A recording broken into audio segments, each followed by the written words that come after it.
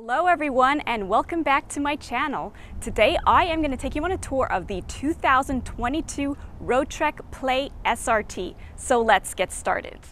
Here is an overview of the day layout as well as an overview of the night layout with the optional front single bed. And here are the specifications. It has an exterior length of just under 20 feet. The OCCC is 2,100 pounds. It has a tow hitch rating of 2,000 pounds, freshwater capacity is 37 gallons, black water capacity is 8.5 gallons, gray water capacity is 14 gallons. It has a 400 AGM battery system, an underhood generator, a 3,000 watt power inverter, a 5.9 gallon propane tank, and an instant hot water system. Light above the passenger door. The sliding door has an opening window, a step right under the sliding door. Right beside that step is the propane fill and a connection for an exterior grill. Up here's another light, opening window below, big awning on top. Let's move to the rear of this RV. Right above is a backup camera. Tow hitch right here, along with a 7-pin connection and a 4-pin connection. Cable 30 amp plug-in, and the city water input is on this side. And take a look at the clearance. Let's open up these back doors.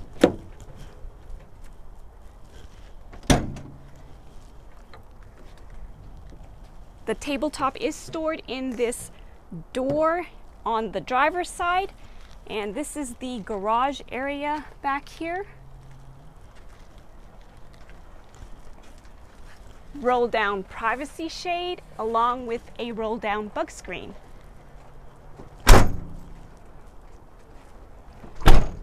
Let's move on to the driver's side. Opening window back here. Lockable outdoor shower. Right here is the sewer connection.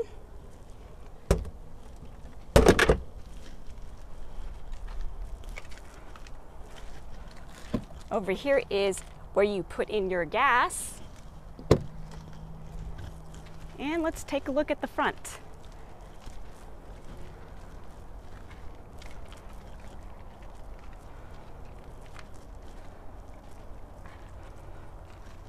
All right, time to check out the interior of this RV.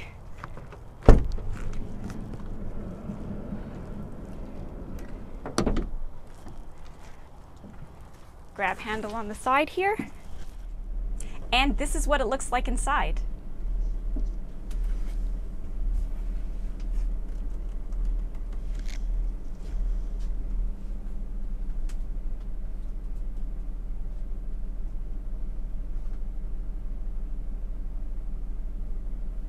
All right, let's start with the cockpit area. So I do have to take a step up as well as duck my head, and I find that I have to watch my forehead also because of this ledge right here.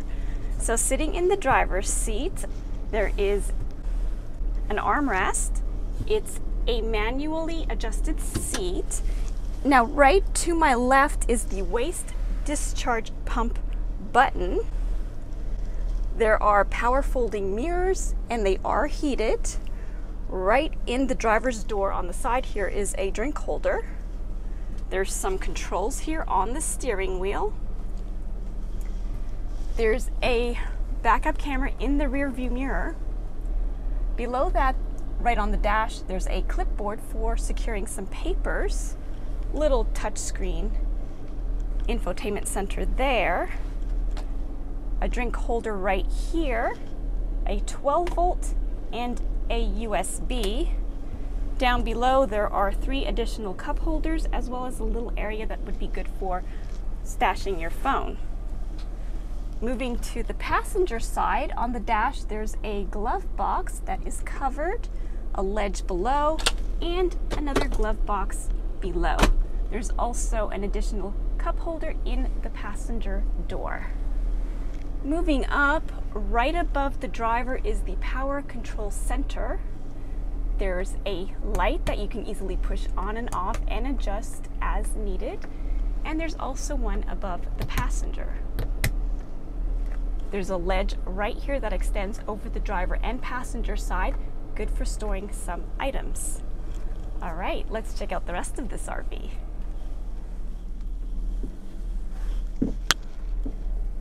Now, right between the driver and passenger seats, there is a mount for a pedestal table, and both of these seats do swivel around, so that would be a great place for eating or maybe even doing some remote working. Right above the cockpit area is a storage area. It does not have a door. Moving to the passenger side, let's check out the sliding door area.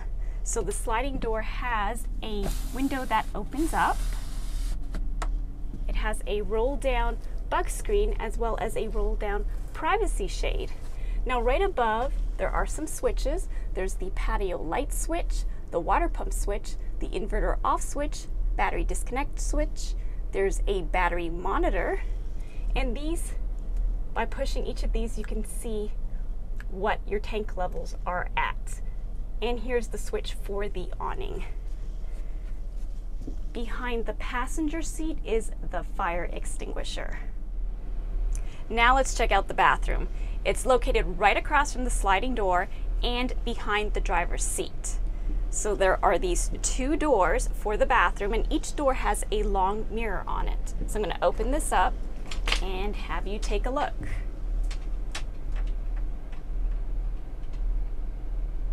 Okay, so I'm going to step inside and check it out.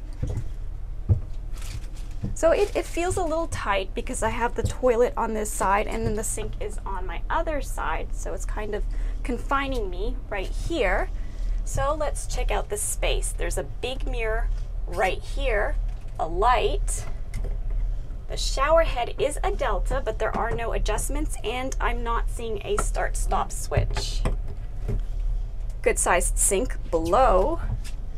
Little shelving area with 2 levels of storage. A good sized toilet, however, it is plastic. There's this shower curtain that you pull right across. Now, there's a towel holder on this door, and this door has the toilet paper holder. There's also this hook right here, and this hook is used to latch onto the other door so that it provides you with more room when the doors are in the extended position.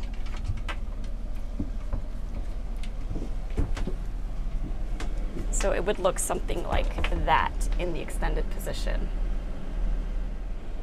Okay, now each door has this little storage rack. You can use them for storing magazines, maybe roll up a towel or two, and you can store them in there also. So let's check out the kitchen now.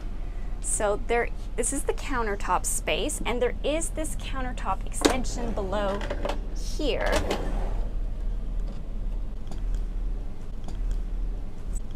Here there's a 110 outlet here, a 12 volt and a USB. Now this is the sink. It does have a cover and a flip up faucet. And it's a good size. The cooktop is a 2-burner Dometic. Right above is the microwave. It's a small microwave, not convection. Brushed aluminum backsplash, a light that you can push on and off right under that microwave. Moving below, there's a good-sized drawer. Cabinet below that with some shelves, so there's 3 levels of storage there. There's 2 110 outlets right here, and on the side of that, some more storage with some shelves. Now right across is the refrigerator, and it looks like it's a pretty good size. Let's check it out. So it's a Norcold, and it's a pretty good size. The freezer is on top, and you know what? It is pretty deep back there. There's a full-size ice tray that comes with it. So there are 4 levels of storage and a little bin below to store some items. The door has 3 adjustable bins. On the side is a slide-out pantry.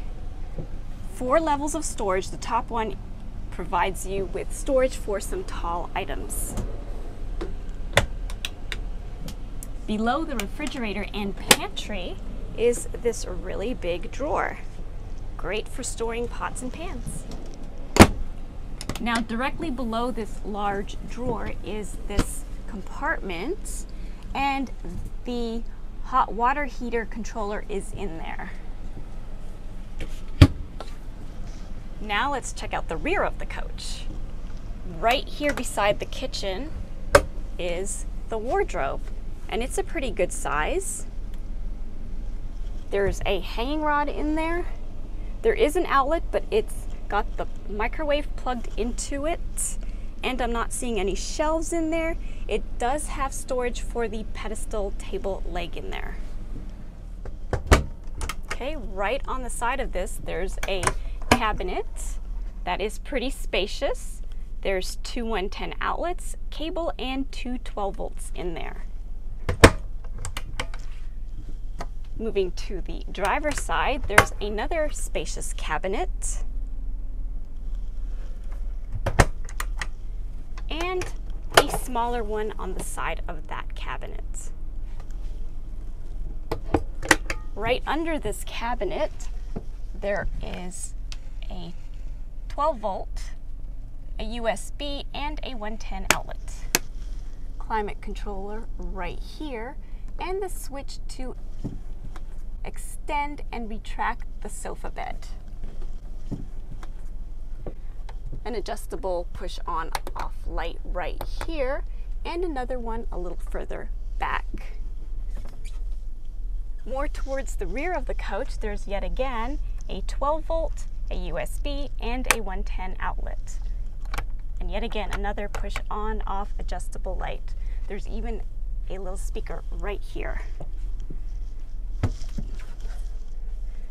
Nice big window area here that does open up, slides right across, has a privacy shade and a bug screen. Back on the passenger side, underneath the cabinets, there's that little speaker again, an adjustable push-on light, a 110 outlet, a USB port, and a 12 volt. Right down here, there's an additional 12 volt. An adjustable push-on off light right there. There's also another window on the passenger side that you open up. Privacy shade, along with a bug screen. Now there's a good amount of room back here. I love the soft feel of the upholstery of the sofa. Now this area here has some storage underneath. And of course there's no room to actually sit here because the wardrobe is located right on top. You can sit on this side, but there is no seat belts. The rear sofa has seat belts for 3. Each side has an over-the-shoulder belt, and the center one has a lap belt. Right here in the center is a mount for a pedestal table. Now I'm going to show you how to convert this seating area into a bed. So I'm going to head over to that switch I showed you earlier, and I am going to extend the sofa.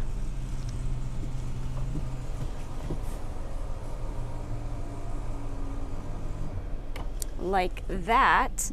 Now I'm going to use this board and put it between the 2 side seats. Like that. Grab the backrest cushions from each of the side seats. and put them down on that board. And that was very easy. So I'm going to check out the bed. It's soft, it's comfortable. Of course, you'd have to tuck the seat belt down in there, and it's a good amount of room for 2 people. Okay, so let's put this back into the sofa position. Picking up those backrests, putting them on their respective sides, pulling up on that board, setting that aside, and heading back over to that switch and putting it in the up position. And there you have it. That was pretty simple. There's a low profile AC unit located right here in the rear of the coach. There's also a good amount of lights located along the center of the coach that you just push on and off. There's a power air vent located right here in the center of the coach. Now that pretty much wraps it up for this tour of the 2022 Roadtrek Play SRT. Now the bed was super easy to put together and then put it back into the sofa position. Good amount of food storage with the refrigerator and the freezer along with the slide out pantry. The bathroom was a little on the small side, but it does have that extended door position. Love that there's just so much room here in the aisle, lots of room to just move around and feel comfortable. So thank you so much for joining me today. Please subscribe to my channel and join me for lots more videos. Bye for now.